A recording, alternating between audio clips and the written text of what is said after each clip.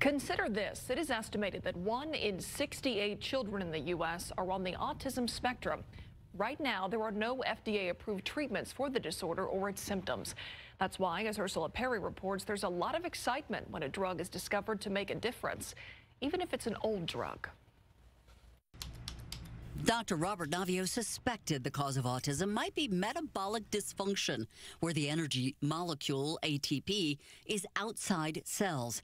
He researched more than 2,000 drugs and found one that might help. That drug was Suramin. Dr. Navio tested one dose in a clinical trial of 10 boys. 5 of them got the drug.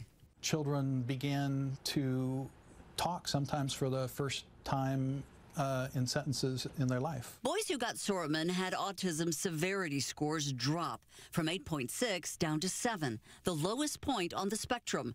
They improved social, language, and fine motor skills, and found relief from repetitive motions and fragmented sleep.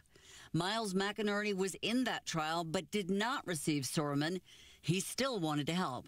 I should generally be interested in the ability to possibly find a way that people with worse autism or struggle more with autism than I do to possibly be able to find a solution that can help them better communicate. He now uses rowing to reduce the stress related to his autism.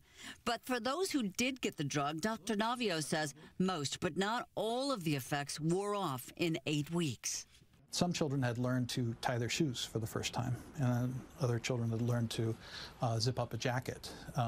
Those fine motor skills were motor memory that had been retained. Miles and his mom are encouraged by these results. Next up, phase 2 trials that are going to determine the safety and efficacy of the drug.